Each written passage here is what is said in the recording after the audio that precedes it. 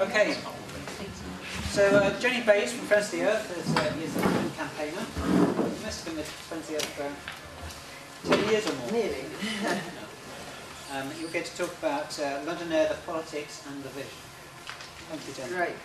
Thank you, everyone. I haven't got a PowerPoint, but I'm going to refer to Ian's map at some point, and there's a map at the back. I can point things out later to people.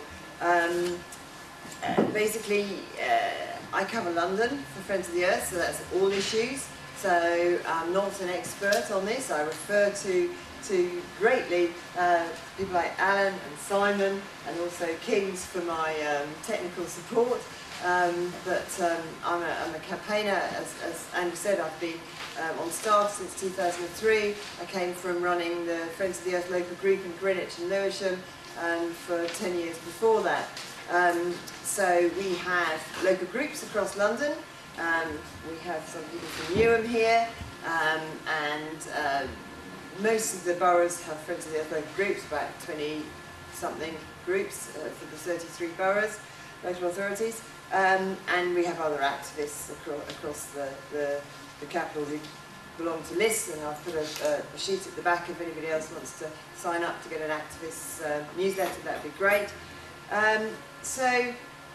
What I do in London is, as I say, I cover all issues. I cover rolling out our national campaigns, but I also cover London policy, trying to keep track of what Boris and the Assembly are up to, and I try and make the case that being just me compared to my friends who run Friends of the Earth Wales or Friends of the Earth Cymru, have quite a few of them, but it's not that dissimilar in what I have to try and keep a track of.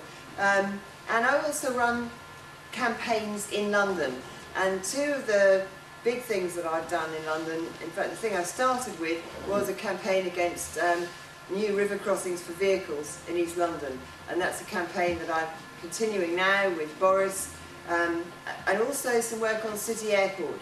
I didn't run that campaign, but I've tried to work with campaigners doing that, and also the Friends of the Earth Newham group again. You know, a lot of things concentrated in East London, and that's no coincidence because it is down here, downwind, downstream. And also air pollution. I've realised that this is absolutely key for London, which is, it's really great that this is something that's coming together now, starting to get traction. And I'm now trying to get my other colleagues around the rest of the country interested in realising that they need to get onto this, and especially big cities like Manchester, Birmingham, etc. And I'm going to be doing a session with Simon at our National Friends of the Earth conference, which is actually going to be held here in London, and it's going to be open to members of the public for the first time on the Saturday part of it. So that's really exciting. So there's a blog at the back about our views about air pollution, and particularly why we joined the Healthy Air campaign, which is the coming together of several NGOs working on this issue, and which was being organised by Environmental Protection UK, which fantastically Client Earth have now picked up and taken. So we're partners on that, and that's the first time Friends of the Earth has got back involved with air pollution for a while. So very proud to be part of that and working on that. So I won't go back over the situation, except to say that in London, London was basically the only place that was failing on the particulates in terms of breaches, but the reality is that the World Health Organization limits are actually twice as stringent as the EU limits. So in fact, it's not as simple as that. Plus, in fact, the WHO say there are no safe limits for particulates. And on NO2, we clearly are breaching. We're the worst, as has been said. And as has also been said, we are one of the 16 for which the government didn't even bother to put in a time extension, expecting not to meet limits till 2025. And obviously for London, Olympics is a key issue. We signed up, I think Alan said, to meet EU legal limits for hosting the Games, and that hasn't been the case. And as Simon has been working on, the Olympic Route Network traffic displaced from those lanes into other nearby streets is expected to result in additional new breaches of EU limits, which would be illegal, and the mitigation doesn't seem to have been sorted out yet, but we'll see. So on the health side, just London specific, I can't remember if it's been mentioned, but the figure is for London alone is 4,000, over 4,000 people dying prematurely every year due to the long-term exposure. And for Friends of the Earth, it's a particular concern is that air pollution disproportionately affects some of the poorest and the most vulnerable in our society. So we've heard about very clearly from Ian the young and the old at either end of the age spectrum who are particularly suffering, tend to suffer, but also it's the poorest because they tend to live near the main roads where air pollution is worse, and that is something that is accepted by the Mayor and by TfL. So it is an absolute justice, it's an environmental justice issue for that reason. So another interesting aspect for Friends of the Earth is that there are very strong links with climate change. There was a report from the UN which showed just how much benefit could be derived from tackling air pollution in terms of global average temperatures. So not only does air pollution contribute to the climate problem, it's all to do with sort of, well, various ways, but black carbon and soot and reflecting light and not reflecting light. But if we tackle air pollution, we may be able to actually adjust global temperatures by what could be a really crucial ½ degree. And that is really important. And that's something, again, I'm trying to emphasise to some of my colleagues in the office. So obviously we've got to sort this out. Not only would it be good for health, but I think we can make very strong arguments here in London and other cities about quality of life. Quality of life is a phrase Boris uses. We have to try and use that. And I think it's clear that it would obviously really make a huge difference to residents. I think we need to make the argument about how it's important to visitors, and that sort of links with the Olympic thing, but also to business. Business actually doesn't like poor air pollution. I've got several documents at the back there that you're free to take, and there are a couple of copies of this one I'm just going to refer to.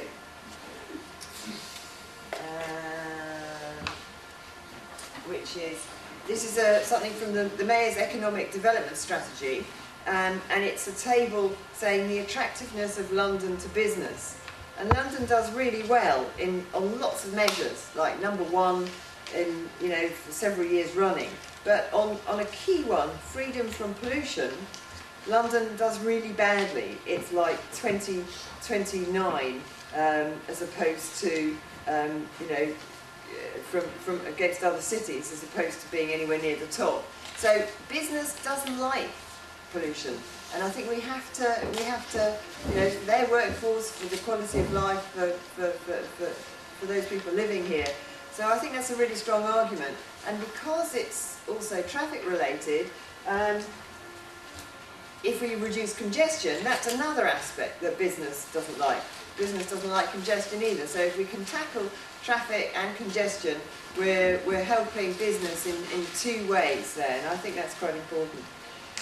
As we've heard, clearly, the problem is too much dirty traffic, and that's a bit of a sort of euphemism encompassing two things. It's too much dirty traffic, so we need to clean up our vehicles, which is happening, but it's not enough. We've also got too much traffic, so we actually need to cut traffic levels. And Ian's colleague Frank Kelly gave a speech was speaking at the Environmental Audit Committee, I think the previous one to this latest hearing, and it was reported that he said that traffic levels needed to be cut in London by, and I think it was 20 or 30%. So that's the sort of level, in order to meet the EU legal limits. So, that's something that Boris hasn't got on his radar at all. In fact, you know, the opposite, as I'm going to come on to.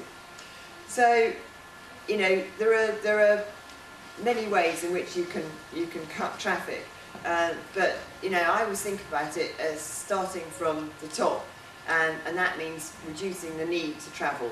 And that doesn't mean stopping people travelling. It means reducing the need for people to have to travel unnecessarily to get to amenities or jobs or places they want to, when they actually would rather not have to do that sort of travelling. So it is. It's a planning issue. It's a sort of something that needs to be addressed through the Mayor's overarching plan for London, the London Plan. But you know, people like to be able to get to shops and amenities easily. So you know, again, that helps quality of life. So you need to make sure that those things are within an easy walking distance, an easy cycling distance. So we need to make walking and cycling safer and easier. And then for the slightly longer journeys, we need to improve public transport. And that has to be, you know, the key thing can be affordability. How many people are put off because of the cost, as well as the safety, the reliability, all of those things that affect whether people feel happy about taking public transport.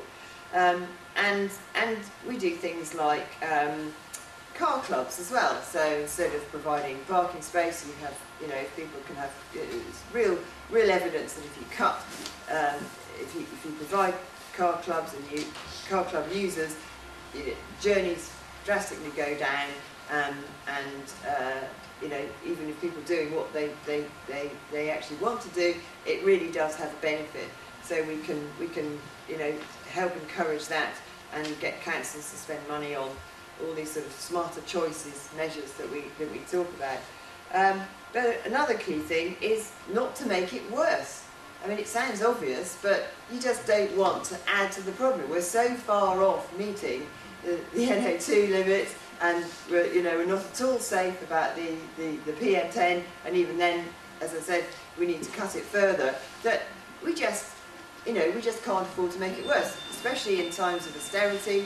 You want every pound to be invested in things that actually are win-win-win. So you want things to work environmentally, you want them to work socially, and you want them to work economically. You don't do things which only supposedly help the economy or, quote, regenerate, when they work the other way, socially or environmentally. It has to be not a trading off, but something where, you know, you only do the things that do all those things together. And that sadly has been, you know, a problem that hasn't always been understood, and from both sides of the main political parties, often, you know, it's a desperation for improvement in, you know, supposed job numbers and regeneration has led to any sort of investment being seen as good, when actually it can deteriorate rather than improve. It can degenerate rather than regenerate. So just the example that I'm particularly familiar with, which is the river crossings in East London for vehicles.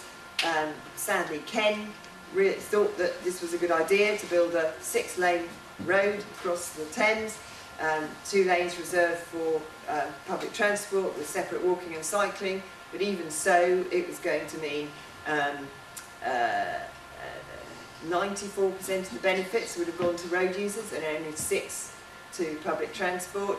And this was an area where only between a quarter and a third of people had cars. In other words, 2/3 to 3/4 didn't have a car.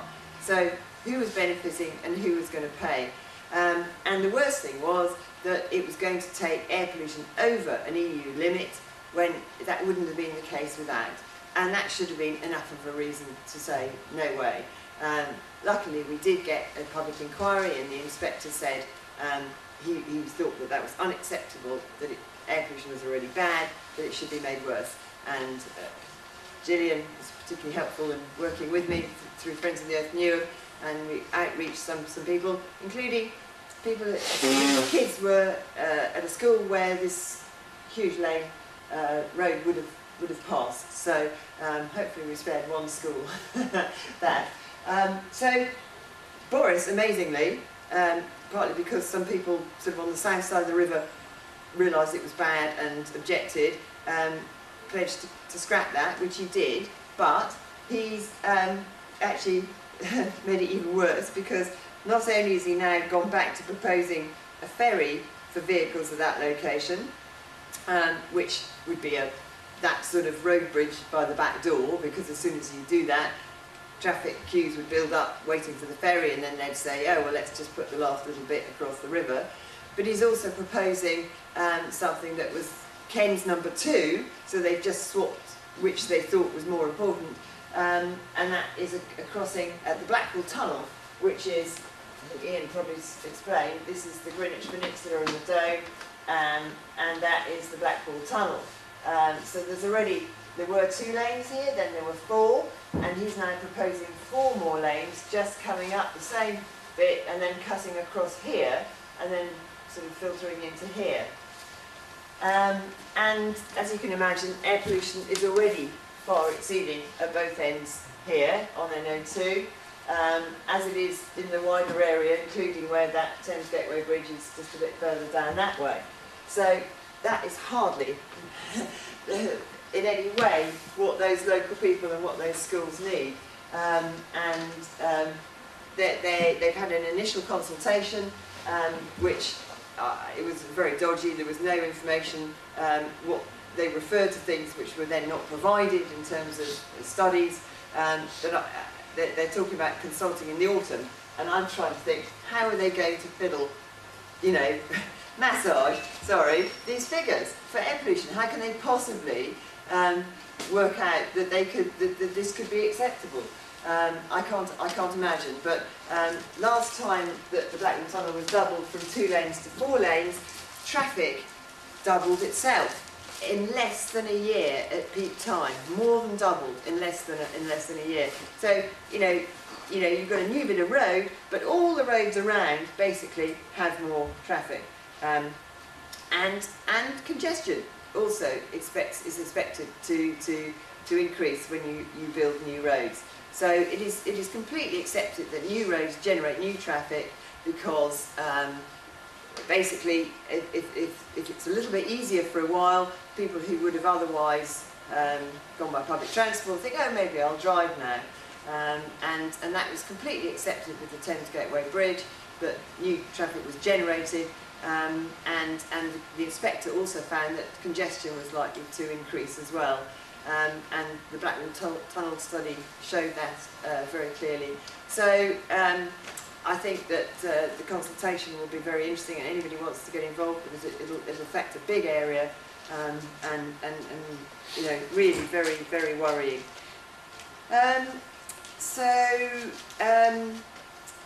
That's a little bit about those river crossings. I mean, I'll just come back to other big things that you mustn't do to make it worse. Now, for instance, also in East London, City Airport, which is here, that applied for 50% more flights. And again, the application for that showed that a receptor there that wouldn't have been over the EU limit without the 50% increase was set to go over with it. Now, we tried to judicial review on that, but we failed as Friends of the Earth Rights and Justice Centre. Basically, I don't know. It probably will take this receptor over. We don't know. But how these things are seen as acceptable when there's such a downside, and the reality of the jobs is so marginal. Alice has been working with the group. It used to be called Fight the Flights, now HACAN East, which is linked to the HACAN group in Heathrow. So, really, really worrying. And so, touching on Heathrow, I think it was Alan or Ian who mentioned about Heathrow, and if you look at a map for NO2, and there's a couple of copies at the back there, there is the Central London blob. Oh, it's Murad actually, you talked about it, sorry Murad. And you can see the Heathrow blob on the NO2 map of London. It is a blot on the landscape, literally. So the idea of having a third runway, you know, unbelievable. Or, you know, any other expansion such as, you know, the end of runway alternation and allowing mixed mode, which is primarily a noise concern because it would mean planes landing and taking off on both runways simultaneously, which means that people don't get the noise respite that they do now. But also, you know, any increase is an NO2 particularly issue. Ground-based aviation, you know, on CO2 as well, on carbon dioxide and climate change has a you know, quite a considerable effect. So those are things that you know, we've really got to, you know, think about making sure we don't do. And I think a key way to tackle, you know, we've got to do some of this dry stuff, such as working with Boris on his strategic plan. There's another sort of set of adjustments he's going to make to that. Murad mentioned the 2020 vision. There's the requirement under the Localism Act to put all his environmental strategies together. So there's, you know, chances to sort of, you know, have all these things up for grabs. You know, from Boris's past track record, it's very worrying because the last London plan revisions, he actually changed the criteria for road building in London to make it easier to build roads. So we had managed to fight off that Thames Gateway Bridge using a policy in the London plan, and that was the key thing the inspector said. It failed the plan because it didn't, you know, they couldn't show the regeneration benefits, but the problems were really clear. So the criteria now weakened, as well as introducing his plans for that Silvertown Blackwall thing. He also did other bad things in the London plan, parking standards, various things, also problems such as there was a commitment, you know, the Western Extension, which in reality we think that he didn't really want to totally scrap, but he committed himself to abide by what people said, so he scrapped that, delaying the low emission zone. And then some of this stuff that he's been doing to try and tackle the sort of the fact that we're quite close but not quite close enough for safety on the PM10 limit, and Simon's done so much work about the supposed dust suppressors, or not dust because they're, what do you call them, pollution suppressors. And as Ian was saying, it's not glue, it's just some sort of stuff that sort of, you know, doesn't even stick it, and it certainly doesn't stick it permanently. So it is Simon calls it an absolute fraud because it's sort of being done particularly where the suppressors, where the monitors are. So, you know, there are really worrying things, and it comes down to just being not prepared to take bold action to cut the baseline, to actually cut traffic levels. And that is, you know, that is something we've got to get really clear, you know, pulling together many people in London to try and really get that sort of strong, bold level of action, because, you know, if we've got to cut traffic levels by, you know, 20–30%, we're not going to do anything unless we, you know, do more than tinker around the edges. But luckily, you know, with Boris, we've got a strong sort of alliance in the Assembly with, you know, Murad for Labour really picking up on this air pollution issue and doing fantastic work. And the Lib Dems have also made it, you know, a real key issue. And of course, the Greens have been absolutely brilliant on it.